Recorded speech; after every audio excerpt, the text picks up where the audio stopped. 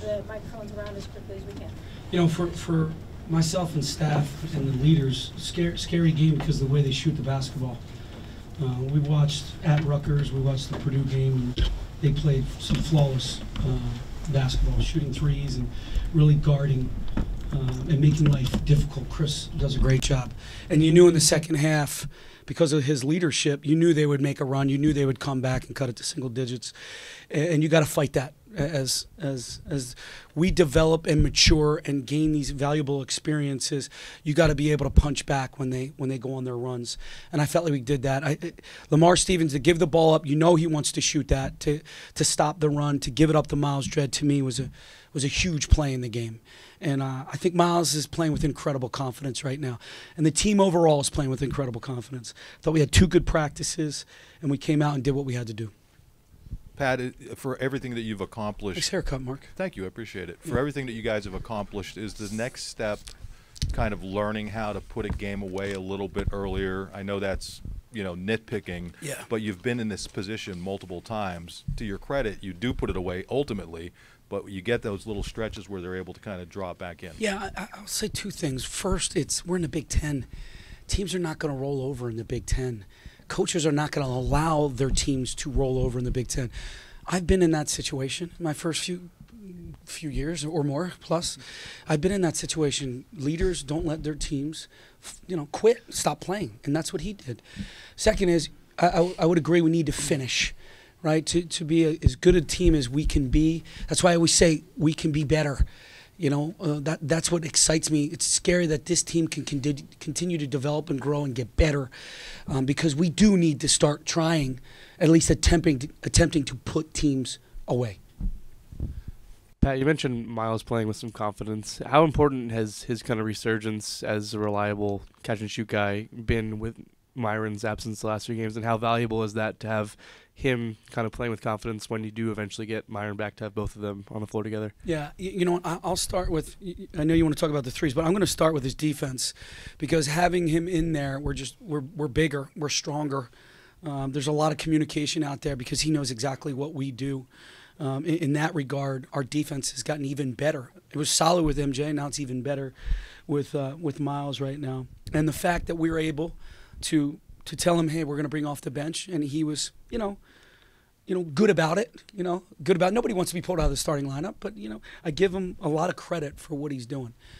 He didn't sulk, he didn't complain, he just kept doing his job, and now you're seeing some of the fruits of that labor.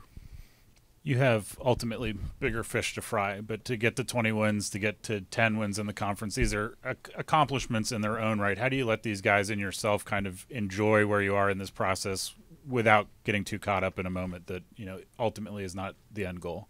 Yeah, we've been talking about moments since the beginning of this season, and here's another moment for us. I wanted them to enjoy this with their families for the next few hours, but also sleep is very important right now, and staying healthy. We had a lot of guys sick. MJ wasn't the only one sick, and we had some guys playing, with some colds, some sniffles, things of that nature. So, got to sacrifice right now. You can celebrate after the season. Right now, we're trying to do something special, something that Penn State hasn't seen before.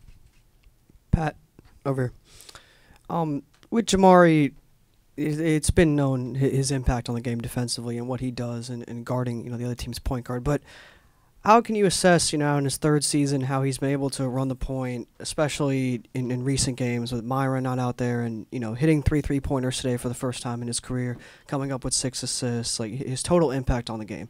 Yeah, his impact for me is defensively. He has guarded some of the best point guards in the entire country, and he has held his own, and he's in the gym all the time. So it was only a matter of time before the ball started going through the hoop. And again, we're very confident in Jamari. I never tell Jamari not to shoot. He just tries to take good ones. And when he takes good ones, he's got a better chance of making them. I thought he took really, really good ones tonight. And then his pace and tempo for our offense. We really wanted to push. We really wanted to play with speed. We wanted, teams to try to catch up to us. And that's him. That's him getting us organized and setting the table for everybody. Pat, you called a timeout less than 4 minutes into the game. What were you seeing that you didn't like, and what changed from that point forward? Yeah, it was really about us defensively. we've been hanging our hat on defending and rebounding. Our stats over this 8-game win streak has been really terrific. Field goal percentage, 3-point field goal percentage, and rebounding has been fantastic. And I didn't see that. I didn't see that tenacity. I didn't see the stances. I didn't hear the communication because defensively, first half, they're in front of us. So I'm listening and trying to hear everything. And I felt like we didn't get any stops, and we were just going back and forth, score. And I don't want to play that way. So a little timeout just to remind them what our identity is. I know we're scoring the ball at a high clip right now, but our identity is defending and rebounding, and make sure we do that. So just a quick reminder, and I thought we did a really nice job from the 13-minute mark on. When you called that timeout, I don't know if you noticed that your team brought each other together for a conference before you brought them together. Do you also get the sense as they're maturing that they sort of expect what's going to be coming, and they find the significance in a game of when they need to turn things up or get focused? Yeah, it's a great point. I mean, Lamar really took the huddle. Lamar got after them. He just said, we're not playing Penn State basketball. We're not defending. We're not rebounding. We're not talking. And I just reinforced one or two things, but it was really Lamar. He knew why I called the timeout. He grabbed him before I even got into the huddle. So that's a great sign of leadership and what these guys want to do. And they're connected. I think for Lamar to be able to teach at that moment and really motivate his teammates, that takes egoless, that takes connection, that takes love, that takes trust. Some guys might want to bark back, but not this team. It seemed like earlier in the year guys develop, obviously, but Seth might not have been as big of a part of equation earlier in the season with MJ out and how he's kind of gone into the role even before that. How would you kind of evaluate just how he's developed, over the course of the last month or so? Yeah, he continues to get better. Obviously, it wasn't his best day minute-wise, shooting-wise, but he continues to get better. And I said that to you the last time we talked. If I threw him in the fire in November, who knows where he'd be right now? Because freshmen, there is a wall. It's an imaginary wall. There is a wall. Mentally and physically, you could hit that wall. And right now he continues to show up and get better.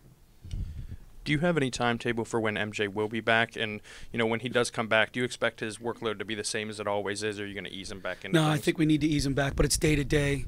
We keep talking to the docs. We keep talking to Saz, our trainer, and just keep evaluating. And I think you guys know me well enough by now. I'm never going to put a player in a situation where he's going to foul or continue to get sick or not get better. We would never do that. Penn State wouldn't want that either, and I don't want that. Thank you.